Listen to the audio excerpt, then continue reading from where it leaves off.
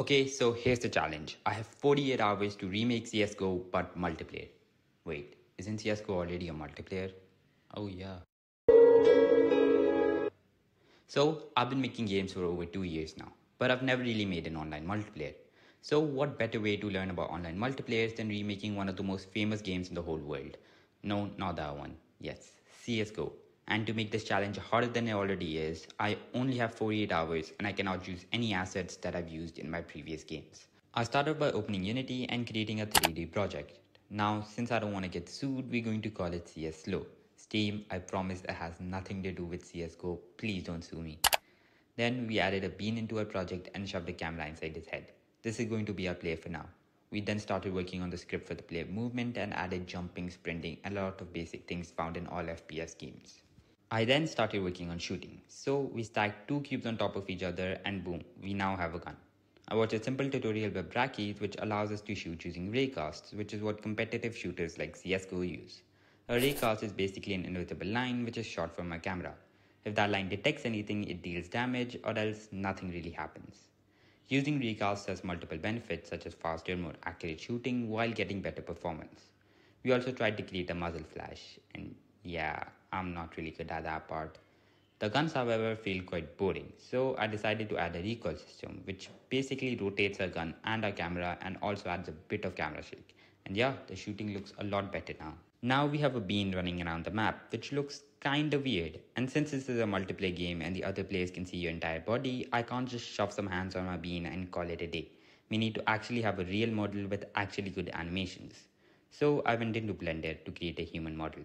And after wasting an hour in Blender, this is what I had. Yeah, so I'm just going to grab the player models and animations for Mixamo. We downloaded this really cool looking army guy and downloaded some animations for him as well. We then imported it into Unity and connected some lines. And by some lines, I mean a lot of lines. We then wrote some code and yeah, it works perfect. Yeah, so we wrote some more code and there we have it. A model with totally working and definitely not scuffed animations. And that's about all I did for that day. Now for the easy part, adding multiplayer to the game. I'm sure it's going to be really easy. So I spent the last 2 hours trying to literally just download this thing called AMLAPI by Unity, and I couldn't even do that. So we stepped back and started learning about networking and different solutions. There's 2 basic types of networking, peer-to-peer, in which all computers basically connect to each other to send or receive data, or client-server, in which all computers are connected to one server which is responsible for receiving and sending all the data. Yeah, I have no idea what that means, but after researching a little, I decided on using client-server networking. Now I can either create my own server or use online existing ones. And since I'm dumb and lazy, I chose the latter. After a lot of web searches, I decided on using Photon since it seemed the easiest and there were quite a few tutorials and documentations available. I downloaded the asset, read a lot of documentations, watched a few tutorials, and we can now connect 2 players to one game. Well, kinda. It's a little laggy, but there is a lot more you have to do while making a multiplayer game, such as server validation, server prediction, anti-cheat, and so much more. And I do not have the time nor the willpower to do so much. So if you guys want to hack the game, it's as easy as it gets. So before you guys ask why a player model doesn't have a head, it's totally intentional, definitely not a bug. I did that so sweats can't headshot you. Definitely. We also added hitboxes over the player so you can actually damage the other player and kill him. Talking about shooting, we don't really have a gun in the game, and since time is quite short, I just downloaded some free models from the internet and imported them into Unity. We then wrote a script to switch guns and added some new particle effects like muzzle flash, tracers, and an impact effect. And yeah, we basically already have a CSGO clone. But we don't really have a map to play the game in. CSGO has quite a few maps, but none of them are as iconic as Mirage.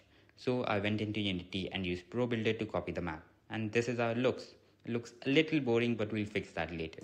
We then went into Photoshop to create the icons for the UI. Added them into the game, added a health bar, a score counter on the top. I also wanted to add a mini-map, but I didn't have the time to do so, so I just added a circle with a triangle in the middle. It works for now. We then started working on the main menu, a lobby screen to join the game. Yeah, they look kinda bad. So we went back into Photoshop to create the backdrop and the buttons for the menu, and yeah, it looks a lot better now. At this point, we had very little time, so I just started working on the textures and added some tiny little details. And for the finishing touch, I just played around with the lighting settings a little to make it look that tiny bit better. And to test out the game, I played with one of my friends, and the catch is he didn't know that I made the game, so I may or may not have cheated. And so, yeah, that is the game I created in about 48 hours. I can't really release the game to you guys since I don't want to get sued by Valve, and overall, the game is kind of janky and laggy, and it's definitely not the best game I've ever created. But that is it from me. If you guys enjoyed this video, smash the like button, subscribe so you can keep watching videos like this, and I'm out. Peace.